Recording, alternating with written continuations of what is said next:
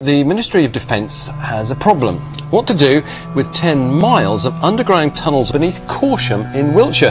The entrance to this extraordinary labyrinth is through this plain door on the Ministry of Defence site at Corsham. Steve Higgins is an underground building enthusiast. He told us how he thinks it's going to be used. The action's being taken to try to block up some of the entrances to a vast complex of underground tunnels here in Wiltshire. Steve Higgins has explored many of the underground tunnels. Steve Higgins, one man we know who spends most of his time underneath Wiltshire. Okay, what you're doing now is you are physically leaving the tunnel quarry. And I am here with Steve Higgins, who is an intrepid underground explorer of Wiltshire. 50 firefighters are on a mine in Corsham after a fire broke out underground. Steve Higgins is an underground mine specialist. As someone who has visited many of the underground tunnels in Wiltshire is Steve Higgins. Got a bit more detail about what this quarry is like inside.